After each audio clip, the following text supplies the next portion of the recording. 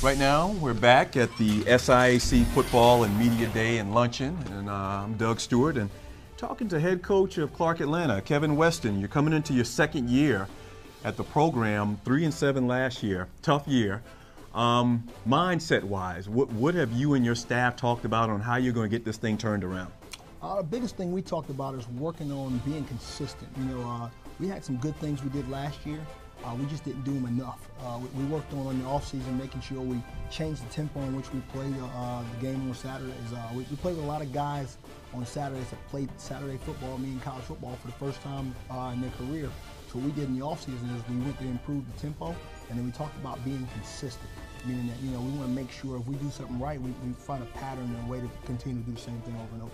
And talking to people in college football, whenever Clark Atlanta comes up, talking about HBCU football, whenever Clark Atlanta comes up, it always seems like Clark is kind of like a sleeping giant. It's right there in Atlanta. You have great talent in the state of Georgia. What's been your attack plan on trying to get better players to come play for the Panthers? The biggest thing, we took the approach of taking pride in the fact that we are in Atlanta. There's great high school football in Atlanta.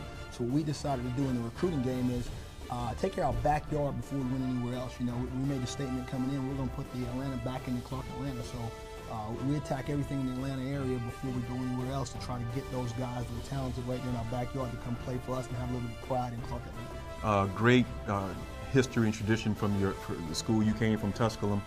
Talk about some of the things that you learned coming from there to a program that's trying to get to that level of consistency as far as winning.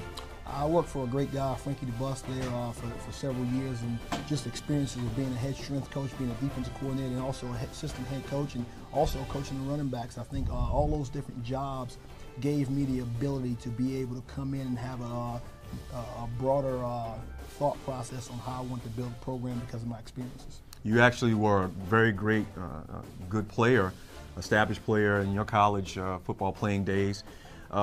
So would you call yourself a player's coach, or what would you call yourself as far as if players thought about you? I'd like to say that I'm a do-it-right coach. I wouldn't say I was a player's coach. I'd say I'm a do-it-right coach. I'm a guy that's going to take young men and try to make them do right and become young men, and so they can further on go and help society and help us win some football games on the way. Do you ever, watch your guys out there, and you're the head coach now, do you ever harken back to when you played and kind of relate some of your experiences to what you're trying to get across to your team? Definitely. I always go back in my mind and look at it as, some of the things that my coaches were trying to teach me. Some of the things that I didn't understand at the time, what would have helped me get the message better. So I try to relate back to it and decide on, this is a good way to deliver the message versus another way to deliver the message. All right, tactical. Clark 3-7 last year, as we mentioned. What are you looking forward to this year? Give us an aspect of your offense that you think is going to make a step forward this year and really shine.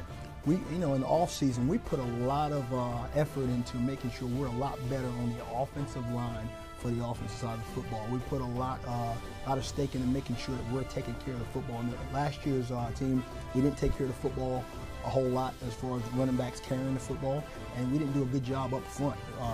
This year also we're going to add a little twist and add a little bit more quarterback play, whether he's running or throw it to the offense, so to get a little bit more twist.